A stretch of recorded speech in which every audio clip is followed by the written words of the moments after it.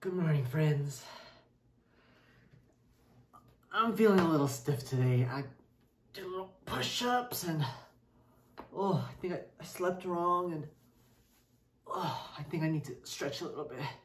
Let's stretch together, okay? 1, 2, other way. 1, 2, okay. But you know, even though it was a gloomy week, sometimes when it is gloomy outside, or if I'm like having a bad day, or if I'm sick, something like that where the day is just not going really well, I know that if I can pretend and imagine how Jesus might think of the day or think of the situation, he would make the most of it, right? He might take a gloomy, rainy day that looks just no fun and sad and dark, and he might say, you know what, let's stay inside, let's do something different. We can still have fun, we can still make it a great day. Like we might want to go outside and play, but it's raining, but instead we can go inside, we can bake cookies, or we can play board games with our families like Monopoly, or we can talk to our friends on the phone, FaceTime them, text them. You know, sometimes when we see life through Jesus's eyes, we're able to see how good everything is, and even the good things in ourselves. Remember, our theme for this month is custom creations. There is only one you. And we're also talking about individuality and how together we're going to discover who we're all meant to be individually in Jesus's eyes, the people that God created us to be, and how we can make a difference in this world.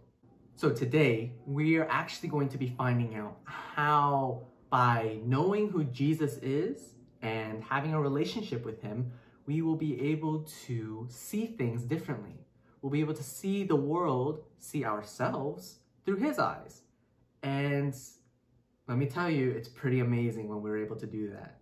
Guys, it's going to be a really great day. I promise you, there's a lot in store. So let's quiet ourselves down, calm down. If you need to close your eyes, take a couple seconds just to let all the jitters do so. And we're gonna quiet our hearts, and we're going to center our hearts and our minds for worship. And we're going to do that by, once again, preparing our worship candles. So now's a great time to ask an adult, your parents or whoever's old enough, to help you light the candles so that we can begin our worship.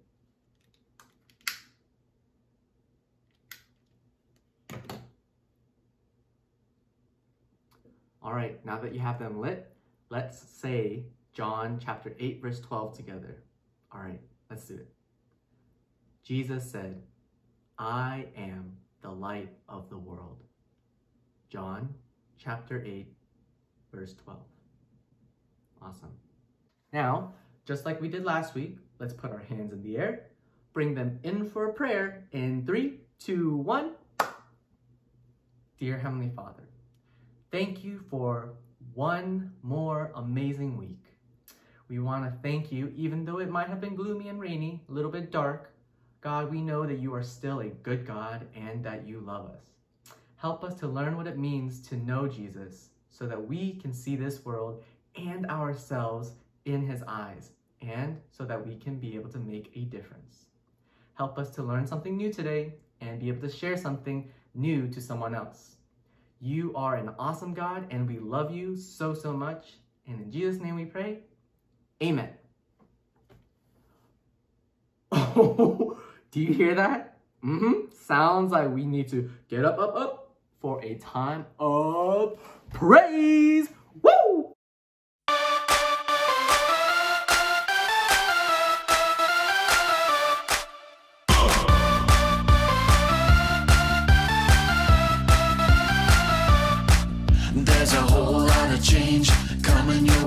'cause like it or not, nothing stays the same. So hold on tight and follow real close. God is good and he's in control. Clap your hands like this. Now do the twist. Stomp your feet the same. Now sing this way. Oh, oh, oh, oh.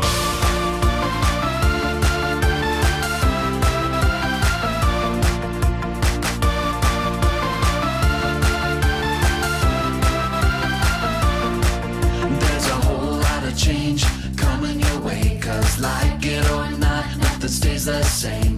So hold on tight and follow real close. God is good and he's in control. Clap your hands like this. Now let's pump fist. Stomp your feet the same. Now whistle this way. Change it one more time. Clap your hands like this. Yeah, we're gonna do the twist. Stomp your feet the same. Now shout this way.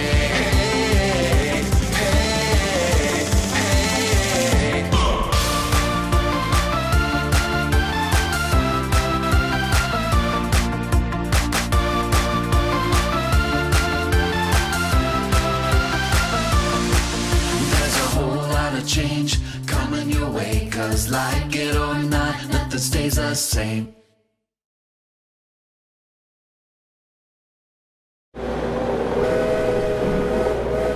Every good thing, every good thing, every good thing, every good thing, every good thing, every good thing, every good thing, every good. You're the reason for every good thing, every heartbeat, every day we get to breathe. You're the reason.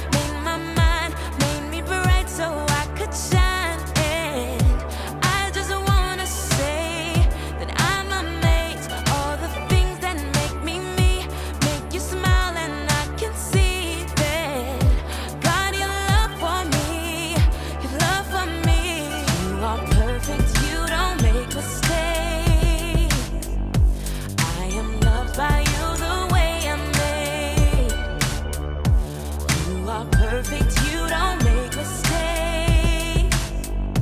I am loved by you the way I'm made.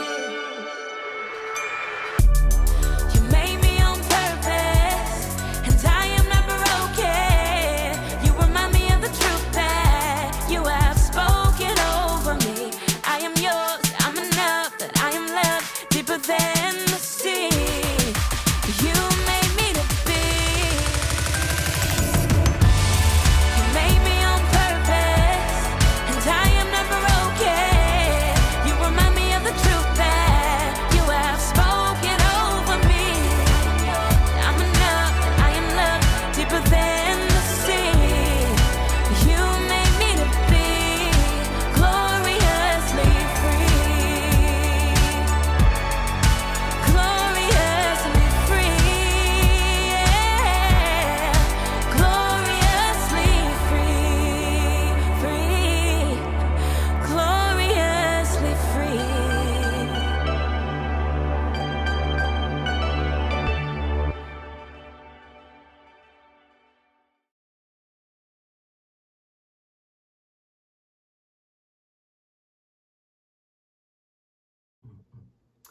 Yeah. You made my heart, made my mind, made me bright so I can shine. Ah, isn't that like, who comes up with this stuff? It's so cool, isn't it? Like, don't you guys just love praise? It always helps me to let out all that extra energy in the morning, all those like extra sillies, so that I can focus and learn what the Bible lesson is for today. I love it. All right, let's go over this month's Bible verse together. All right, say it nice and loud with me. How you made me is amazing and wonderful. I praise you for that. What you have done is wonderful. I know that very well. And that comes from Psalm chapter 139, verse 14. All right, now this week we have a new bottom line. Can you guys read it with me? All right, here it is. Knowing Jesus changes how you see yourself. Let's say that one more time. Knowing Jesus changes how you see yourself. How do you guys see yourself? Have you ever thought, who am I? Who am I in my own eyes? Before you answer that question, I have a good challenge for you. It's a little game. Let's see how good your eyes are, all right? I'm going to show you guys a couple of pictures. These pictures, they're gonna be of people or characters you might know. You should know, maybe you won't. I want you guys to guess who they are, all right? Here we go. First picture.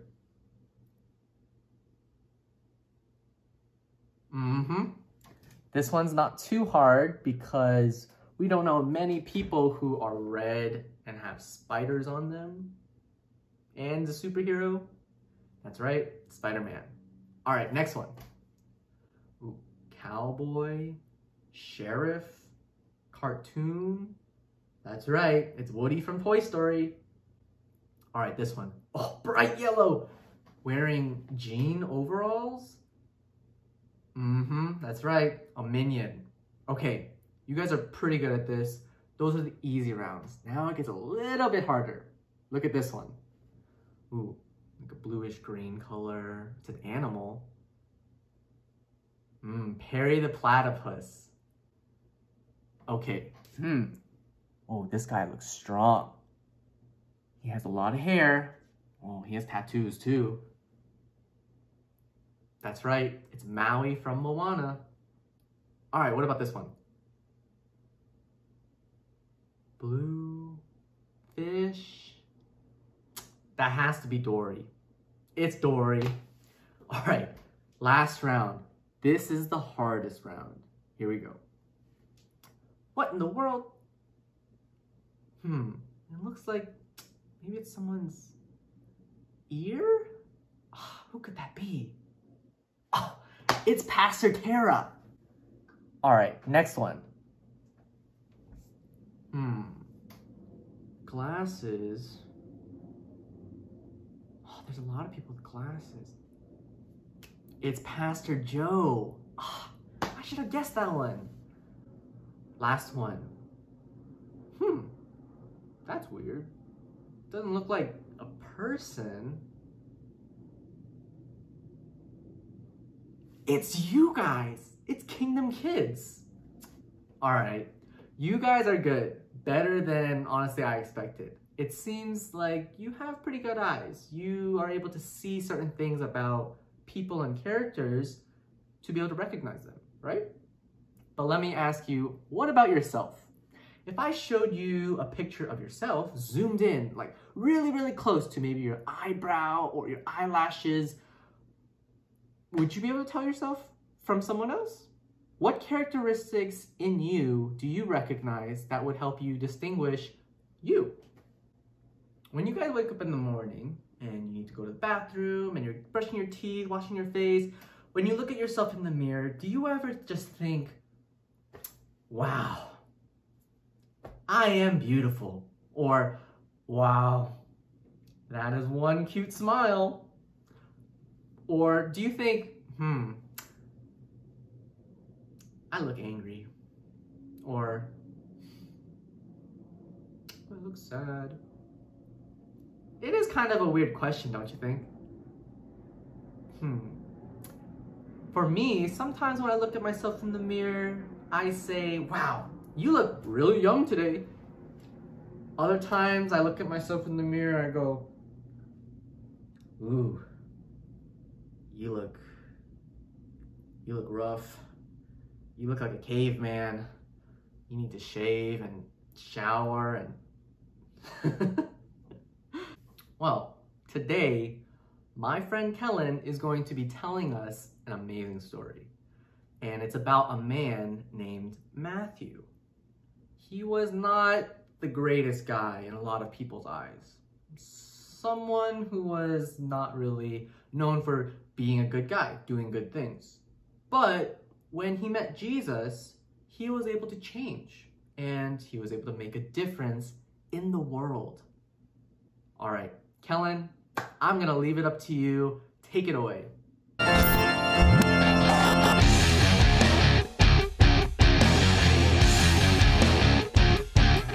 Okay, so everywhere Jesus went, people would marvel at his teachings. Oh!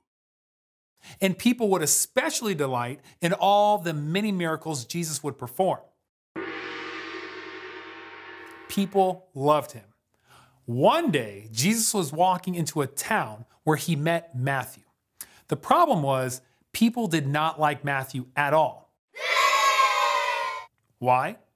Well, because he was a tax collector for Rome.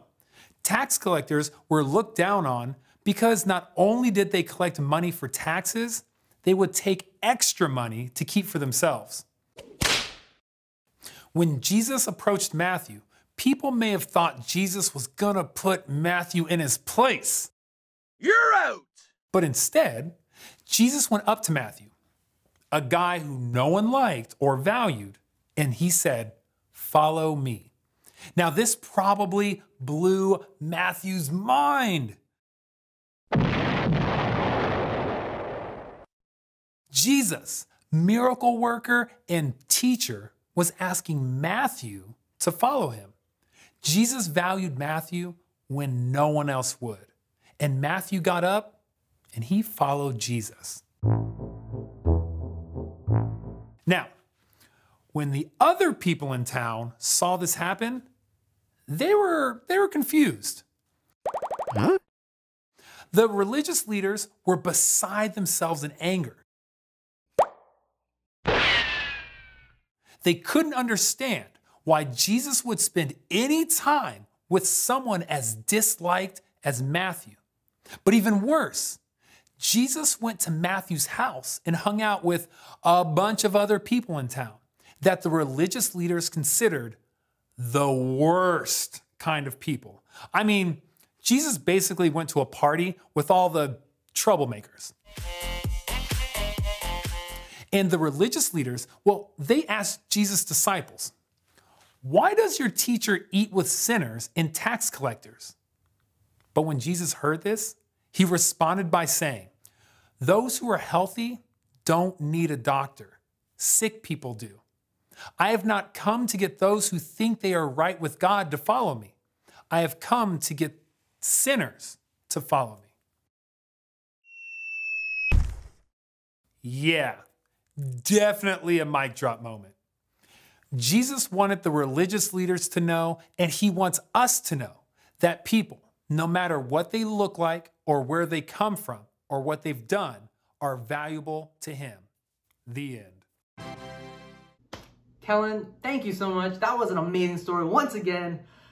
You know, sometimes the way we see ourselves is not the best way.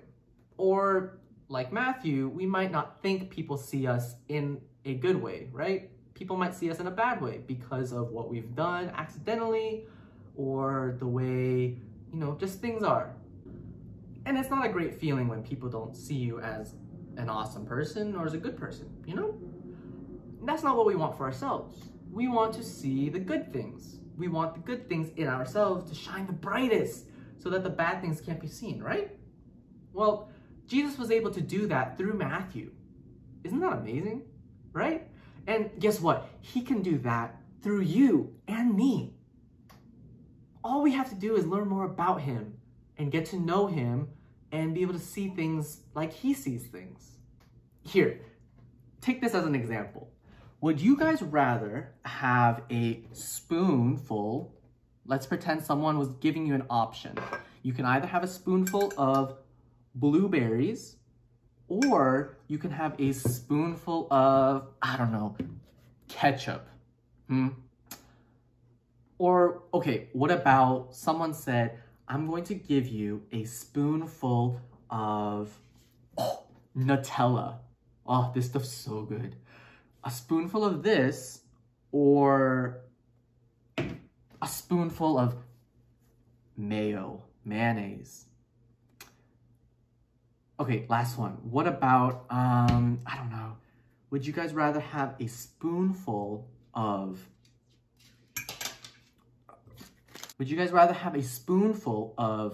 cookie pieces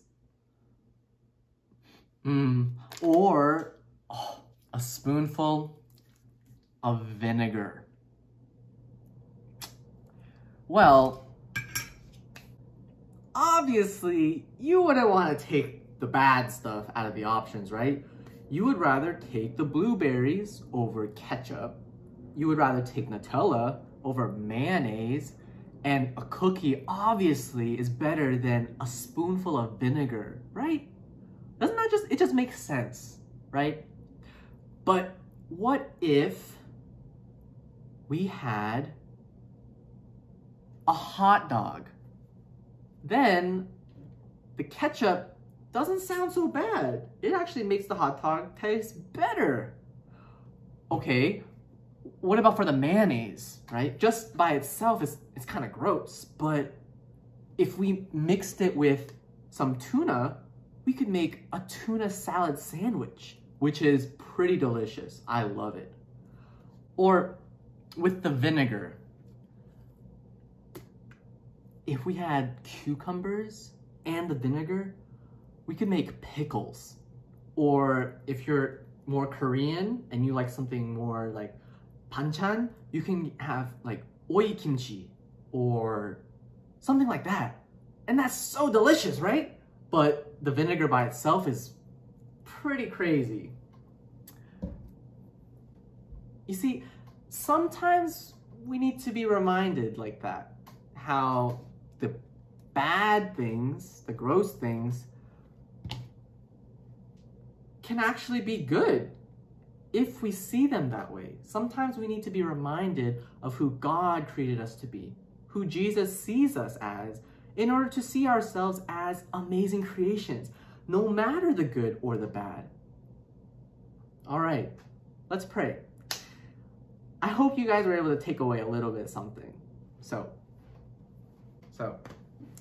let us put our hands in the air. We're going to bring them in for a prayer in 3, 2, 1. Dear God, thank you for teaching us something amazing today. that through Jesus, we are able to see better who you created us to be, and how we can take even the not so great things and make a difference, to shine in this world. Help us to know Jesus more so that we can be the individual creations that you made us to be. We love you, and we love you, and we love you, and we know that you're awesome. And in Jesus' name we pray, amen. All right, now is a great time for us to take out our offerings and get ready to lift them up to God as a thanksgiving as we sing, God is so good. Sing it with me.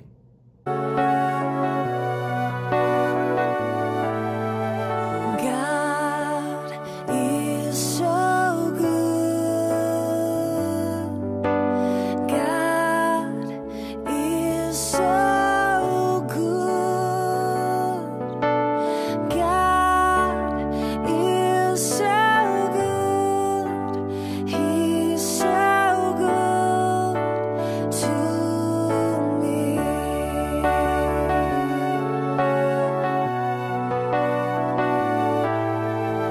I love him so. I love him so. I love him so. He's so good to me. Now, let us say the Lord's Prayer, nice and loud.